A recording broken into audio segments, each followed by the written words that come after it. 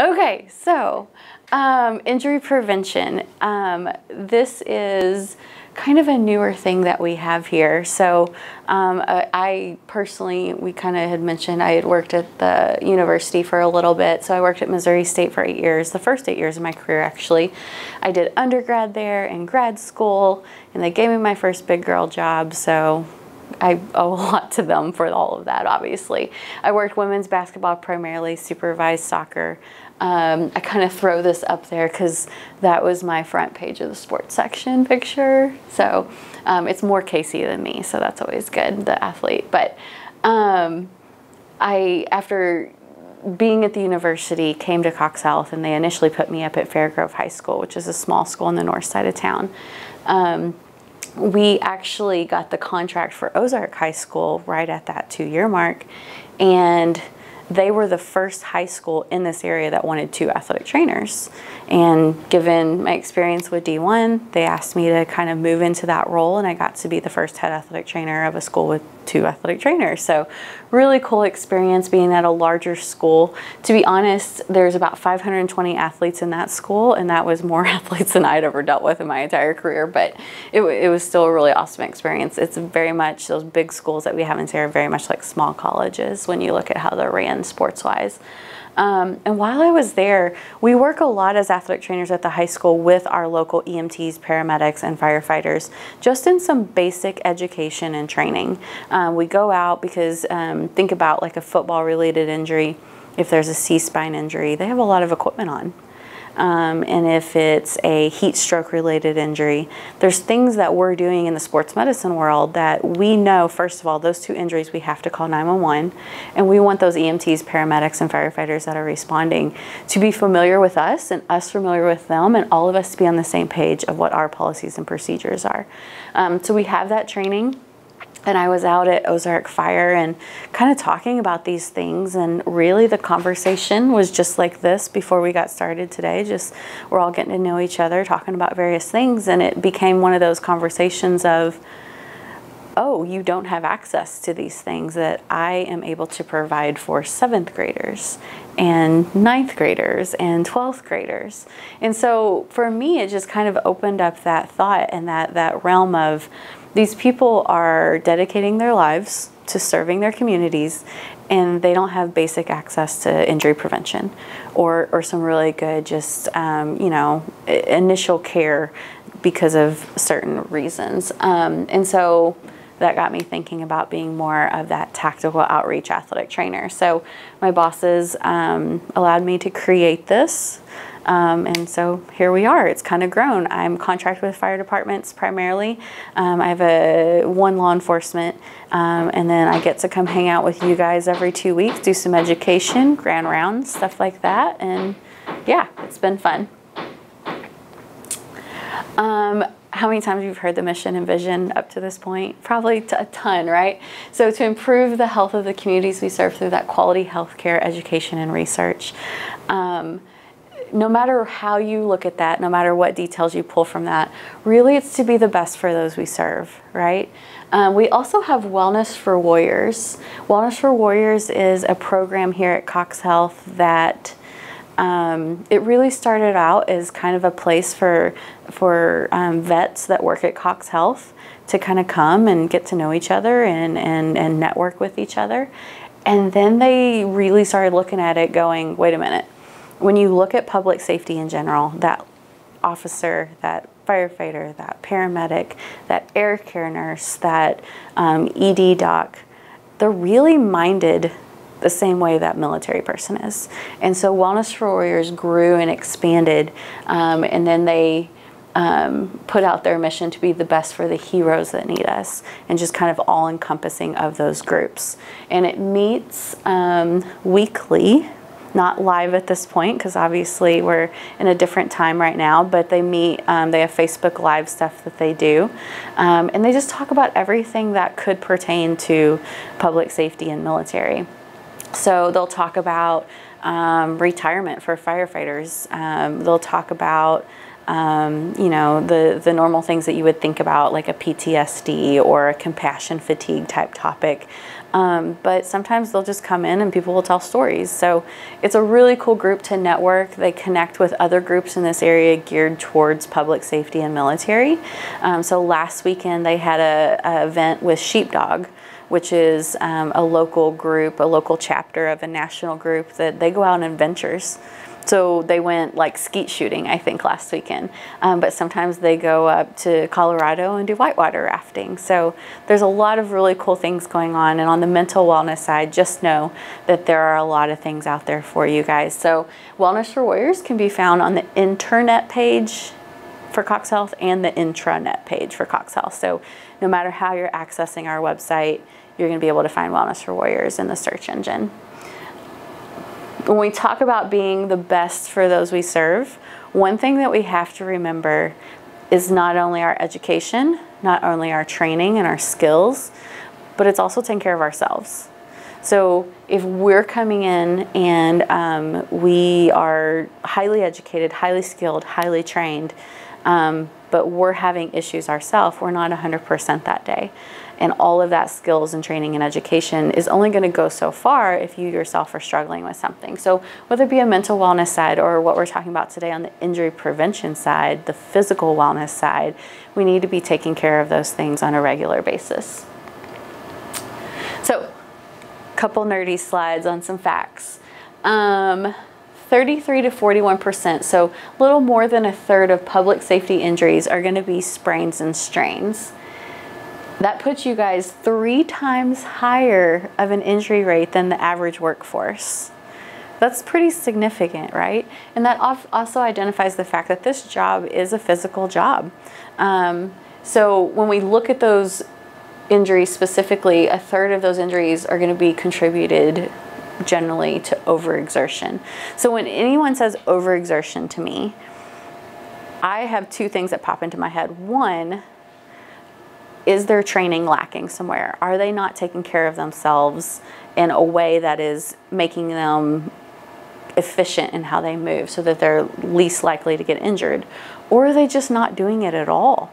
So is the training insufficient, or is there a complete lack of training? And you'll hear this a lot where people are like, oh yeah, I need to start doing that again. Or I need to start taking care of myself again. Or I'm going to start running again. Or I'm going to start doing this again. And that's totally fine, but that tells me that they're not. So they're not even getting a minimum version of some kind of base of strength and prevention. And then another thing with this job, you have a lot of things that are job related that contribute to that potential injury. One of which, long periods of time sitting, right? So sitting for that long period of time, you feel tight, you probably do feel like your body doesn't want to work when you go to stand up. That can lead to those low back discomforts, maybe even that sciatica type thing, some knee pain. Have you ever had that quote unquote theater knee where you go and you sit down for like 2 or 3 hours and you go to get up and your knee hurts? So that long periods of time sitting is definitely something that contributes. Rotated to one side to access the patient while bracing. So as you're kind of going through, obviously they talk about like getting those interventions done before you're en route, but you're also monitoring while you're en route. So you may have that chair completely rotated over, but then maybe something happens and you have to brace yourself while reaching to do something. So that laterally rotating while bracing to reach and do something is going to be something that could contribute to an injury. And then heavy lifting in tight, awkward spaces. Don't you wish the lift assist could happen in the middle of the floor? Like, can someone just fall in the middle of the floor? But they don't, do they? That's why they called for that lift assist, because they need help and they a lot of times are in a tight, awkward space. So you yourself have to get into maybe an awkward position to help them out of that tight, awkward space. That heavy lifting potentially in those awkward positions can contribute to some acute pain. When we talk about injury prevention, I don't want it to seem overwhelming. I don't want it to seem like we're trying to say, okay, like here's this big list of things that you got to do. I expect you to do it every day, blah, blah, blah. It really is a little bit, goes a long way when we talk about injury prevention. So Benjamin Franklin's ounce of prevention is worth a pound of cure.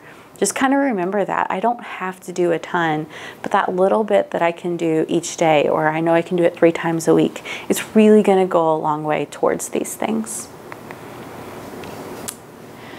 One thing that we do here for injury prevention is we do our post-offer employment test. You guys remember this test where you go up and you have to do compressions, and then we have you, it's basically simulating a scene because you arrive on scene, you do compressions, you load the patient, all those things. Everybody remember that?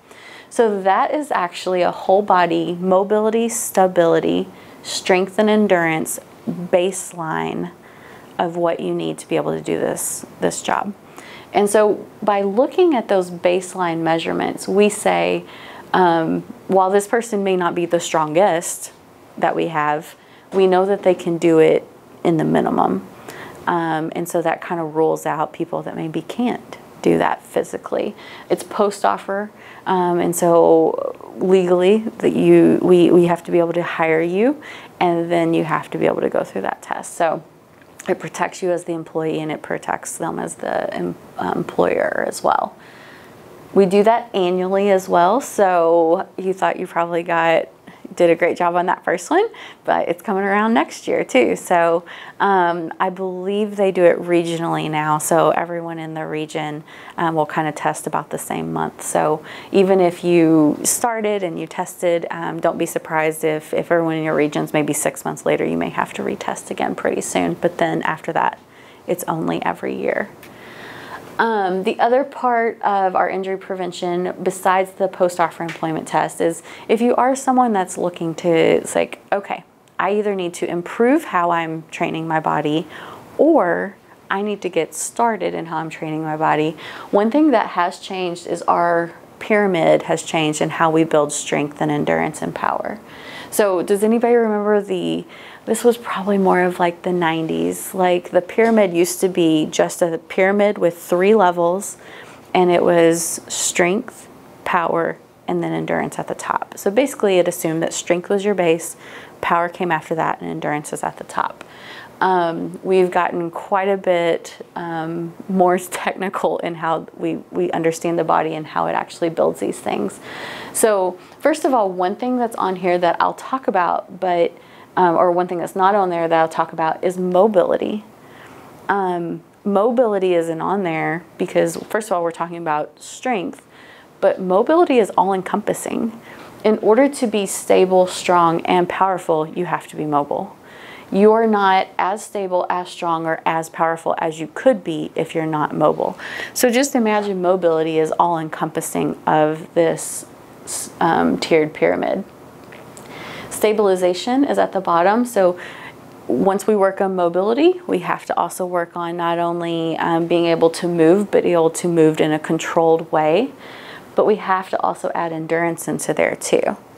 So endurance, if you'll notice, is with stability, with that strength, and it's actually with power as well. So we build our mobility and stability, and then we do it for long periods of time. We build our strength, and then we do it for long periods of time, and then that puts us into power and be able to be powerful for long periods of time. So it's kind of one of those, you know, the Toby Keith, I'm not as good as I once was, but I'm as good once as I ever was. I want you to be good often, not just once. And so that's where the endurance has to come in for, I want you to be stable for a long period of time as you're doing some kind of intervention, or maybe you're stabilizing the patient and you have to hold an awkward position for a long period of time. I want you to be able to do that. I want you to be strong once with that heavy patient, but also often for that 12 to 24-hour shift. And I want you to be powerful for those really heavy lifting moments, even though they're few and far between maybe on a particular shift, but I want you to be able to do it in a safe manner. And all of these things are going to equate injury prevention. So a lot of times I think when people think injury prevention, they think just the stretching or just the core strength or just the this. Really, injury prevention is the details of all of this together. Okay, so if we want to know where to start, first of all, I said all-encompassing is mobility, right? So if you're someone who is like, you know what, I have not been working out, I have not been really taking care of my body, where do I even start? Most of the time when someone chooses where to start, they're like, I'm gonna go run 2 miles, right? Well, 2 miles was at the top of our pyramid. It's a power thing. Or I'm gonna go in and I'm gonna start lifting. Well, lifting was in the middle of our pyramid. It's a strength thing. Why not just start with moving? Why not just go in and get on YouTube and find that yoga video that you can do for free that's a beginner yoga? Just move your body. Mobility and then stability is a great place to start. So oftentimes I'll recommend, if you haven't been doing anything, do yoga twice a week for 2 weeks, and then maybe do it 3 times a week for the next 2 weeks, and then start adding in some body weight strengthening after that. So just get your body moving. You'll feel loosened up. You'll feel a lot better. And then when you go into your strengthening, you actually won't be quite as sore as you would if you would have jumped straight into everything. The other thing that we have to look at, though, is our body and how it moves. What is the, if I say, where does that strength come from or where does that power come from? 9 times out of 10, a healthcare professional, a fitness professional, they're gonna tell you the core, right? So what is the core? What are your thoughts on the core? Abdomen, just kind of this general area. Yeah. Yeah, definitely. We have a few different choices when it comes to our abdomen. And there's actually some of it that is part of our deep core and our local core that we're going to talk about today, and some of it that isn't. So one thing that is not on that list for our deep core, our local core, that we're going to talk about today, that I think a lot of people think about first, is the rectus abdominis. So that's our 6-pack, right? The rectus abdominis is very superficial, and from where it connects on the pelvis and the diaphragm, it's not necessarily stabilizing as much as these deeper muscles are. So when you think about your core, instead of thinking, well, this area or the 6-pack, I want you to think about, if I put a cardboard box in the middle of your body, that is your core, okay? So a cardboard box has a top, it has a bottom, and it has 4 sides, right? The top of our core, the top of that cardboard box, is going to be our diaphragm. So what's the diaphragm primarily responsible for? Breathing. Respiration, yeah. So when we go out here in a minute, we're going to check and see if our diaphragm is doing a good job by using it with respiration. Oftentimes in the clinic with patients, first thing we'll do is lay them down and just say, I just want you to breathe normal. And we'll check to see, are they using their diaphragm and allowing air to push into the bottom of their lungs and then go back out? Or are they staying really superficial and shallow in their breathing and they're staying in their chest? So we'll check that. The bottom of that cardboard box is going to be our pelvic floor muscles. I mean, if you look at primary role of your pelvic floor muscles, it's to hold everything in, right? But we access our pelvic floor muscles by utilizing the cues of if you really had, kind of the Kegels type thing, if you really had to go to the bathroom, both number 1 and number 2. If you had to pee or you had to poop, how would you contract so that you don't? That's going to be your pelvic floor. And we're going to put all that into our exercise today. The front of that cardboard box is going to be our transverse abdominis. It's really important as far as increasing that intra-abdominal pressure so that we can stabilize that low back and just stabilize in general. And the TA, the transverse, is oftentimes shut off when we have someone with low back pain. Now, chicken or the egg, did the pain cause the TA to shut off, or did the TA shut off and that caused low back pain? It varies per person, and it's kind of hard to tell, but it's one of the abdominal muscles that we don't really work on very much. Another thing with core, if I said, hey, like, we're going to do an ab workout, what exercise you want to do? Sit-ups, crunches, V-ups, suitcases, all those things, Russian twists, right? In all of those situations, you're using your hip flexors and your rectus abdominis. It's very rare that you can actually get someone into their transverse abdominis while doing those exercises. They have to be very good at understanding their body. Planks, it's going to get you a little bit more into your transverse. We have a quadruped position we're going to work on today that will get you more into your transverse.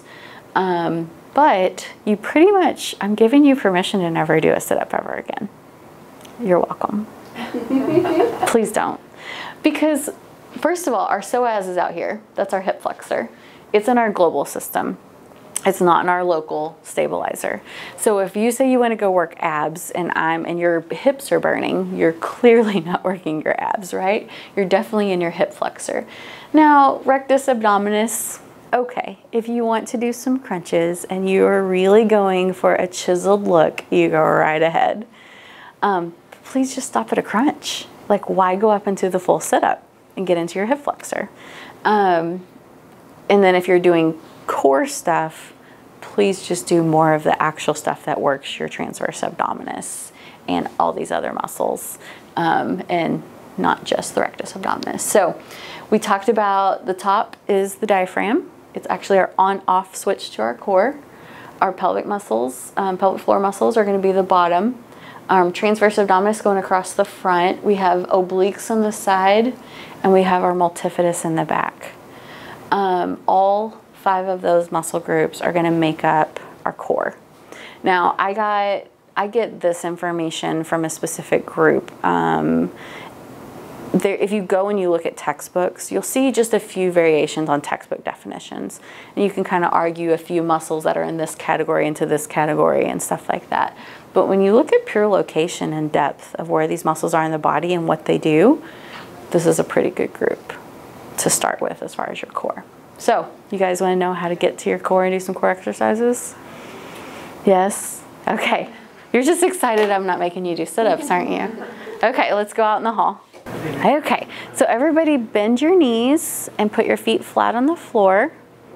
One hand on your chest, one hand on your belly. Good. And I just want you to breathe normal.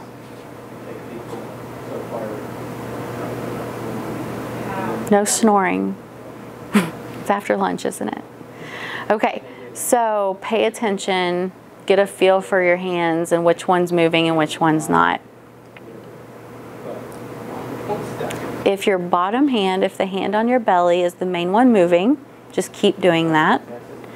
If you feel like both hands are moving at the same time, that's going to be fine too. If you feel like your top hand is moving first, though, I want you to try to focus on moving that air into your belly. So you breathe in and it fills up your belly. You breathe out and your belly sinks back down because that air goes back out. And all that time you're trying to keep that top hand from moving.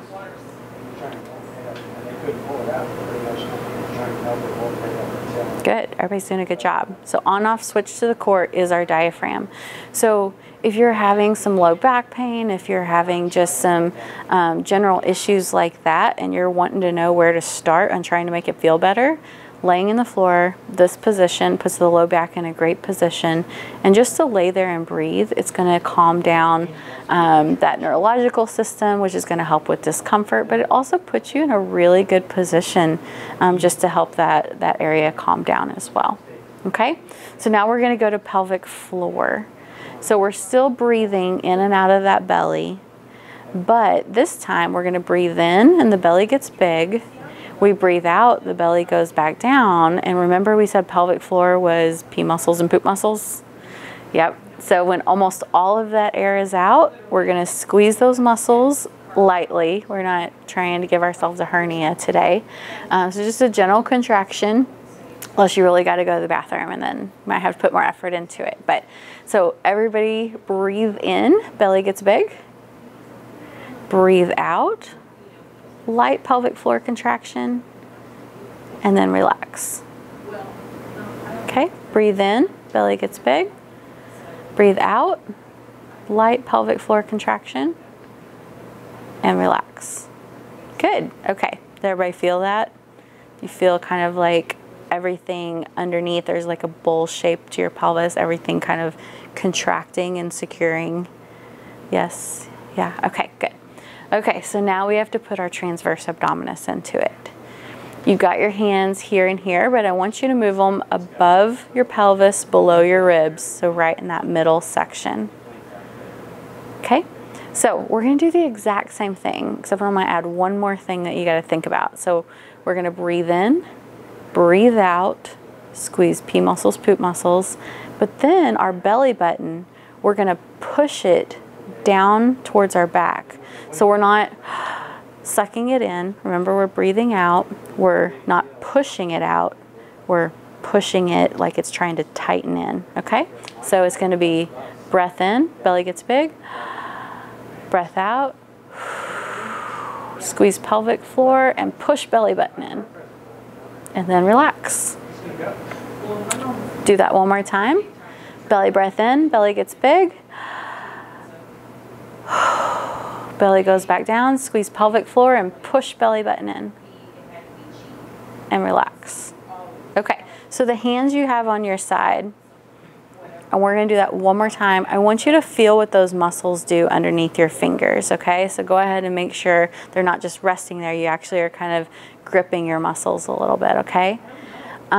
You should feel some tension underneath your fingertips, okay? So one more time, breathe in, breathe out, squeeze pelvic floor, push belly button in, and relax. Okay, how'd we do? Everybody feel some tension under their fingers? Yes, awesome. Okay, well, we don't operate laying down, do we? So we gotta change positions. So everybody flip over, you're gonna be on all fours.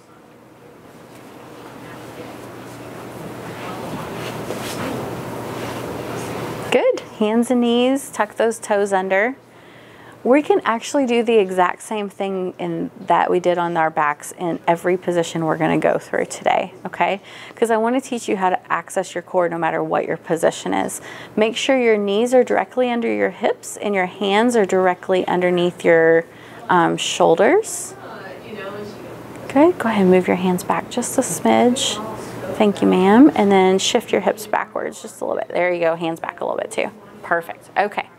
So, same thing we just did, different positions. So belly breath in, belly breath out, squeeze pelvic floor and belly button, and relax. One more time, belly breath in, belly breath out, squeeze pelvic floor and tighten belly button, and relax. Okay, we're gonna test out and see how your core is contracting by loading it up. So when I say tighten everything up and you tighten everything up, I'm then gonna say lift your knees about 1 inch off the floor. Do you wanna demonstrate really quick for me, Nick? So you're going to belly breath in, belly breath out. He's gonna tighten his muscles that we just tightened and lift knees up. Literally just a little bit off the floor. Hold for a second and go back down. And then he'll relax. Okay, so let's all do that. All right, everybody ready? Belly breath in, belly breath out, tighten pelvic floor and belly button and lift knees. Hold, down slow, and relax. Okay, so when you lifted, did you feel your core take on a little bit more of the load? Like everything you were tightening, it needed to tighten just a little bit more, right? So if we activated your core, you felt the tension of the core activation, we loaded it and you felt that increased load that it needed to work harder, that right there is a core exercise. So just holding that quadruped and maybe breathing a few times, that's a great core exercise. You can even take it a little bit further and put it into crawling. So do you want to demonstrate crawling for me really quick? So crawling, exact same thing. And you can just go like 3 steps forward, 3 steps backward. He's gonna belly breath in, belly breath out, contract everything. He's gonna lift his knees up and then small steps forward And then small steps backwards. And relax. So you can start off crawling 5 feet, 10 feet, wherever you're at, forwards and backwards. You feel it, don't you? Like, it's a really, really good core exercise. And what I like about the crawling, did you see how every time he took a step, his body had to like kind of rotate and shift to it? So you're teaching your core not only how to stabilize, but how to stabilize against rotation. And that a lot of times is something that is lacking in the traditional core exercises. Okay, so I said we're gonna put you in multiple positions. We don't operate on our back usually, or all fours to a certain extent, right? But where do we do operate a lot for patient care? Right here, right? Okay, so everybody kneeling position. You can be out to the side, you can be straight on. I think most of the time people kind of naturally go out to the side. First of all, whenever you do the kneeling position right here, that relaxed kneeling position, it just takes your core out of it. In this position, you're relying on your limbs to be giving you some stability. But as soon as you come up out of that and shift those hips forward, now my core is activated. Now my glutes are having to help out. This is a really great position to be working in, because not only am I stable, I can move this more narrow or wider to get more stable, but I can also very easily shift down to get what I need and prepare to stand back up. In working in this position, it's a great position to work, but as soon as you're ready to lift and get up, you're gonna have to come to that one knee, okay? Oftentimes when we come to that one knee, you'll hear people describe knee pain or back pain with that type position. And really when you look at it, it's all about what muscles you use to get up. So if you go to get up and you kind of shift backwards and then kind of come up out of it, you didn't really use your core, and you definitely didn't use your glutes on that. So we need to learn how to use our core and our glutes. So everybody stand up. The safe way to get into it is a reverse lunge. So you're gonna reverse down to one knee, and then you can get to a stable position. So everybody reverse down to one knee. Good, so we load that hip. I want you to kind of pretend like you're going down to the patient. And when you do that, shift your hips backwards. Keep that belly button nice and snug. Squeeze your glute. Come back up with hips forward. So the glute pushed you forward. Keep that belly button snug. So right now we got glute and butt kind of snug, right? Glute and belly button snug. So all you gotta do now is just shift forward, back up out of it. Yeah. So if we go to come up out of it and we stay backwards, it's going to be hard to get up, right? We have to shift forward just a little bit, squeeze that core and glute together, and come up out of it. Okay? Any questions on that? No? Was everybody able to feel their core, kind of even that lunge going into and coming back out of? Yeah. Okay, awesome. Let's head back in. So our local core, we kind of all learned how to do that. Everything outside of that is either helping our local core a little bit more globally, or it's actually helping us move. So our hip flexors are kind of here, part of them are here, but then all of our really big muscle groups are really out here in our movement system. Oftentimes when we look at these muscle groups and you look at what people do to work out, let's say they're going to go squat or they're going to go do deadlifts. A lot of times they're working those bigger muscle groups. But just remember, when you're working your core, that crawling's a great position, planks are a great position, and you can take planks every which way. When you're on all fours, you can actually get into a dead bug where you do opposite arm and leg reaches. That gets into your low back to help stabilize there too. And there's just a lot of really good stuff out there. But no, you don't have to do sit-ups anymore. So it's kind of a good day, right? Core progressions, we kind of went through those. We were on the floor, we did our breathing, we did that belly button push in, that's a draw-in maneuver. We could also have gotten our glute activated with that and added it in, or flipped you over and got our scapular stabilizers in there. We went up to quadruped, half kneeling, and then we got up to standing positions. One thing I want to point out about squatting and hip hinging, One thing we know, so a squat is going to often be used to decelerate our body. So when we go down into a lunge, we squat on one leg, okay? Looks exactly like when I squat with two legs, right? But think about when we're doing patient care and you've transported the patient and now we're transitioning them cot to bed, right? Oftentimes there's this position that we're gonna grab and pull. Well, if you do both feet up against the bed to grab and pull, you have biceps to pull, but you don't have anywhere to go unless you step back, right? So oftentimes I kind of tell people, why don't you go ahead and step back? So get that offset position, get this leg up to the bed, go ahead and grab, because now I'm not using my biceps to pull, now I'm using my whole body to pull, and I'm very stable. I'm not like falling back into that. I'm just already there and I can easily and smoothly shift to transfer. So this position where we aren't sitting our butt down, we're sitting our butt back, that's a hinge, that's a hip hinge. And if you look at a lot of power moves where you need to powerfully do something, it's going to be tied to the hip hinge. So oftentimes when people go work out, they squat. And that's it. Because we all know how to do that, right? But the hip hinge, I think, gets neglected quite a bit. You'll see hip hinging, you'll see people doing cleans. That's another thing. They'll go straight to the cleans. Like, well, I squatted and I did cleans, and it's like, great. But remember our pyramid, power was up here. What's your base strength to your power? When it comes to cleans, the hip hinge is your base strength. So you got to work on your strength stuff before you just jump in and start doing the power things, because otherwise that's oftentimes when people get injured. When we talk about the mobility,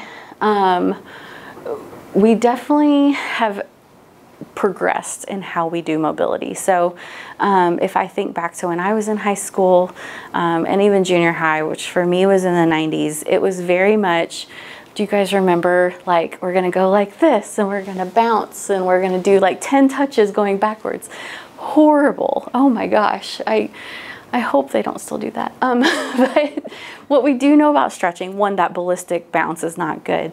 But two, what we know is that static stretching, I'm just gonna stretch and hold it. We know that that's not really very good before activity because it shuts down the muscle. So your exception would be if you do like a light warm up, whether it be a jog or a bike or something like that, and then you want to do some static stretching, and then after static stretching, you do something to wake your muscles back up, go for it.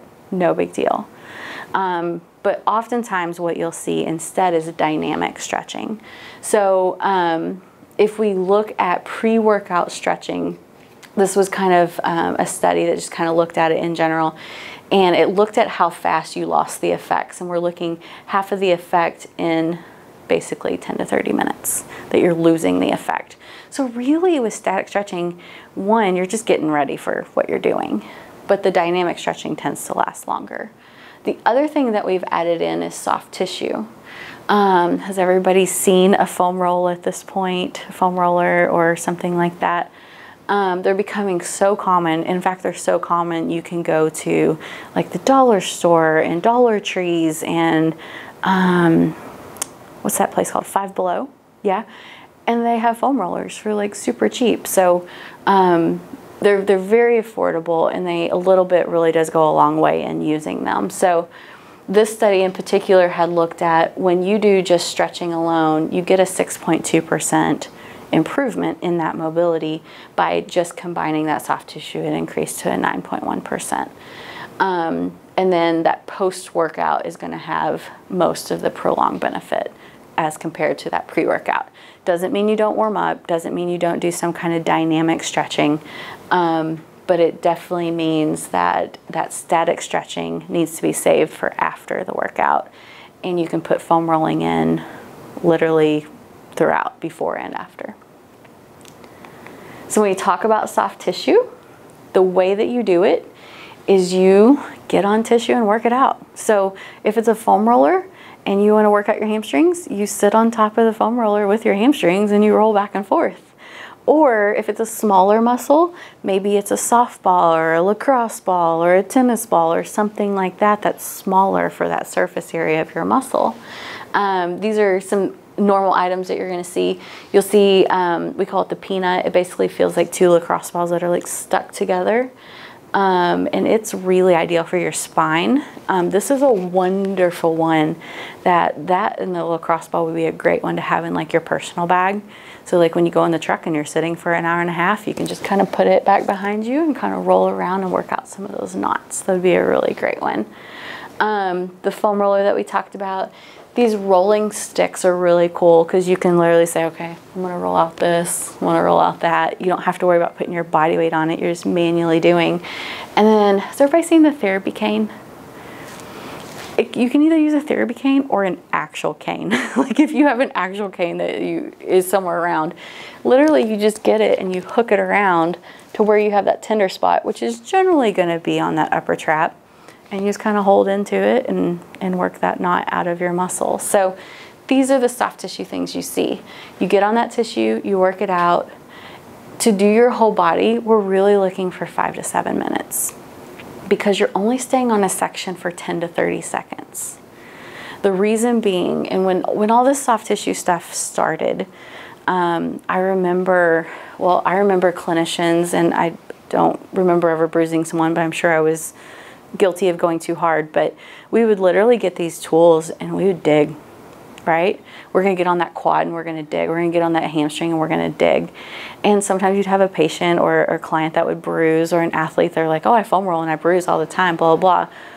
Well, now we know you don't have to bruise. We don't want you to bruise, actually. And there's a couple of reasons why. One, if you bruise, you're causing trauma, and we're there to obviously show an improvement.